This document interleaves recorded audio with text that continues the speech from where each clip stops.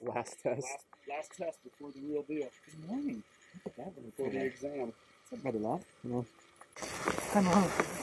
It's me. Out here with these crazies. They got me going after 100. What am I thinking? I'm too old for this.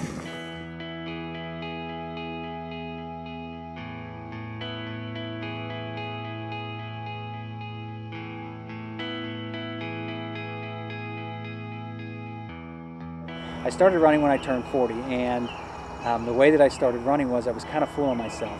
What I mean by that is in high school, I was a pretty decent sprinter, and I thought I was still in great shape, and I told my wife, I said, I'm going to go for a run around the block, which was about maybe a quarter of a mile. I'll stretch it and say it was a half mile. And at the end of the half mile, I remember it well, I ran behind the house, and my neighbors were out, and I was dry heaving, and I almost threw up. So that was kind of my wake-up call to get started. And went out the next day. It was on a Saturday. It was after my birthday. Went out and we bought a treadmill, and I ran my first mile on a treadmill, and I ran like a 13:40. And I texted my buddy at the time and messaged him, and I said, I just ran a 13:40 mile, and he said, I can walk a 13:40 mile, which really irked me, but it even motivated me more to start running further. I didn't want to start running, but was forced to start running, and at the same time I had a friend from home call me and say, do you want to get in this 10K run? And I laughed at him and said, no way will I do it. But then I thought about it more, and I thought about how out of shape I was, and I decided to get in the marathon. So I ran a 10K, my first 10K, and from there I didn't look back. Went from a couple of 10Ks to a half marathon, and I ran my first half marathon up at Gambier, and I finished it, and on the ride home, I looked at my wife and I said, how do people do double what I just did? And then she tells everyone, 2 or 3 days later, I signed up for my first marathon, the Columbus Marathon. And it was kind of history from there, and I say it was kind of history, but I enjoyed it so much that I continually wanted more. And I started getting in better shape, and I started getting faster, and there were no more 13-minute miles. All of a sudden, there were 10-minute miles, and I was comfortable running. So I progressed into another marathon and another marathon. 2013, I ran the Chicago Marathon, which I think was my 5th marathon at the time with my friend. And I noticed that, and I say at my age, I'm 49 now, that my bones and my joints just weren't holding up the way that I wanted them to. So we ran the Chicago Marathon, came home on a Sunday, I called him on a Monday, and I said, hey, are you interested in doing a trail marathon? There's this Run with Scissors up in Northeast Ohio that you can run 26.2 miles. So we were already trained up, so we hopped in the car, ran up, and that's what started my running career on the trail.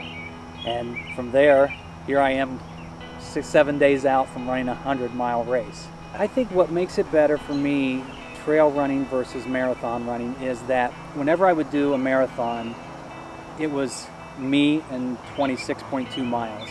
And although there were tens of thousands of people just like in Chicago, there was no talking to anyone, there was no one there that cared that you were there. I always tell everyone, if you trip during a marathon, the guy running next to you looks at you and says, I hope you're okay, and they continue on. Whereas in right away with trail running, which you trip a lot, I found out that it's just a different community, social-wise, of people that it's more, they care more about you versus about their run, which doesn't make sense in the running world, but in trail running it does. So that's been my #1 takeaway, that I've developed this community of people that I consider myself a pretty conservative guy, and yet in the trail running community it's just a full gamut of different people.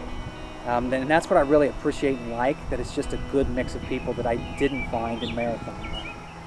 You know, it's been 6 months of training, and here you fast forward 6 months of training to 7 days prior to the start of a 100-mile race. The thing that keeps me going is my family and, you know, my friends. I think that I've always been a person that, I don't want to say I'm extreme, but I like to challenge myself.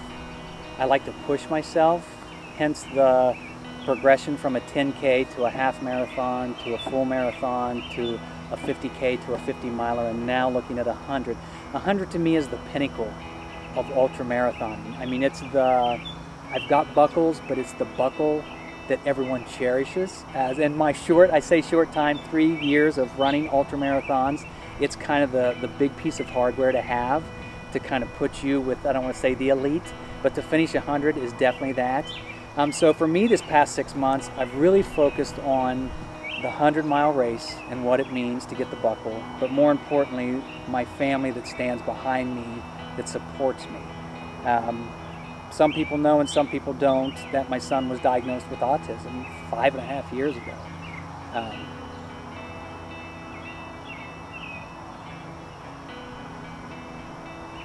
Sorry. And I still get emotional.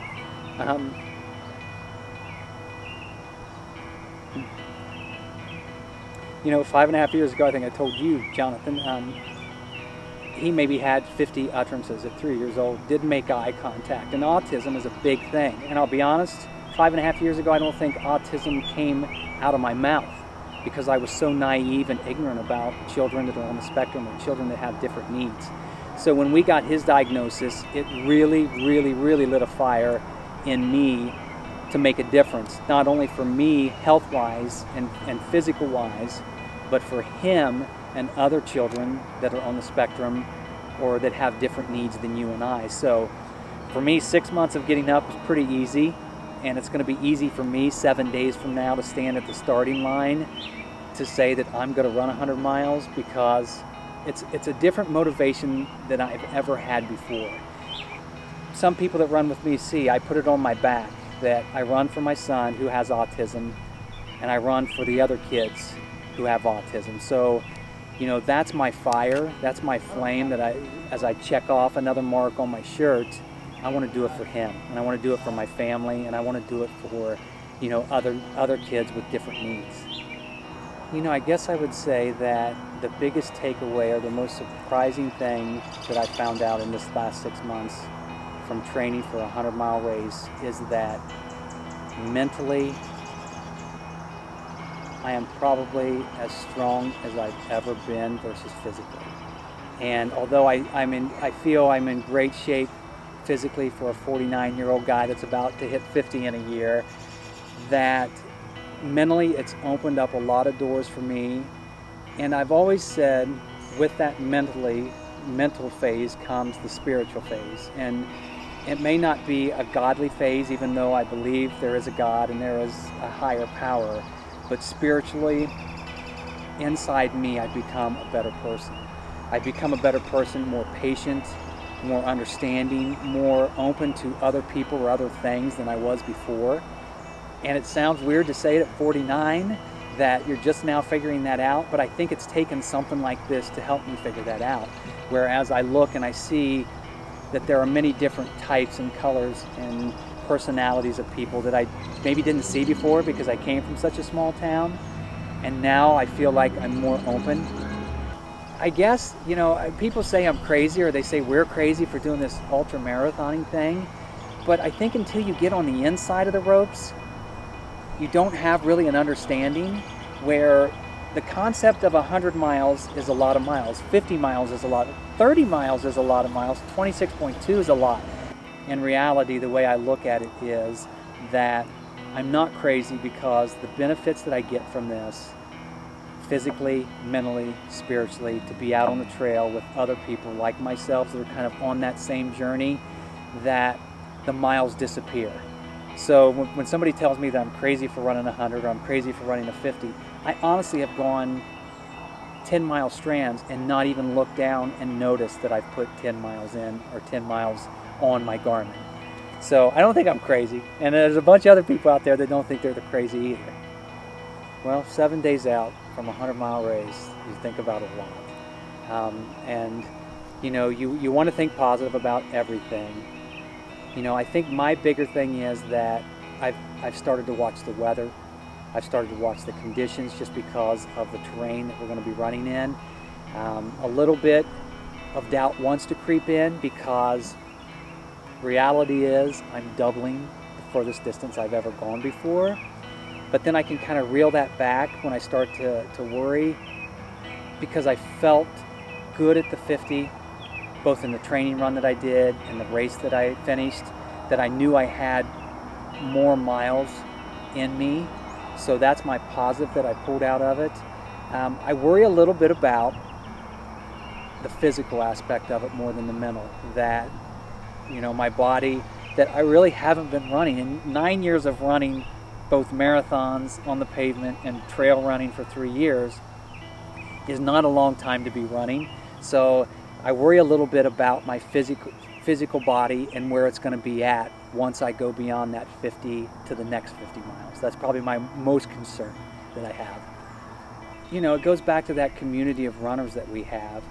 I've got so many people that are in my corner that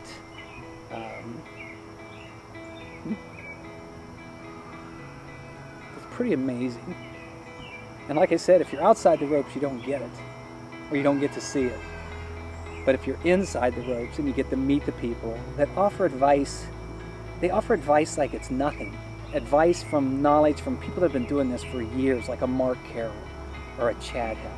People that are wise beyond any years in ultramarathoning. Just to tell you, you're going to want to quit. And when it's nighttime, make a deal with yourself. And this is through people that I've talked to, that Mark Carroll has said, that you just tell yourself, I'm not going to quit until the sun comes up. Tomorrow morning, when the sun comes up Sunday morning, I'm going to quit. And then he says something magical happens. That when the morning gets there, if you've toughed it out, then you want to continue on and push on. So that's a great piece of advice that I keep saying to myself, get to the morning, because we're practically going to run all day, all night, and into Sunday morning. One of the things that advice that John Rutherford's given me, Mike Smudge has given me, that Steve Hannes has given me, is to not go out too fast. And I definitely don't want to do that. My goal this race is to finish the 100 race. I am not trying to go for a PR because I don't have a PR to go against. You know, slow and steady wins the race. We've heard it over and over again, and that's what I'm getting. If I'm at 31 hours and whatever, I'm fine with it. I get a buckle just the same as the guy that finished in 16 or 18 hours. I'm still getting pieces of advice today. Here on my phone, text message today while I'm at Mohican with my family hiking, Steve Hannes messaged me and says, I'm getting emotional thinking about the journey that we're going to have together for 100 miles. And really emotional thinking about the finish line. Now, if that doesn't fire you up to not only run the 100, but now it's like he's already looking forward to the emotion at the end of 100. I'm going to finish this. I got to finish this race. Hi, my name's Jamie, and I'm exactly 1 week away from Mohican 100.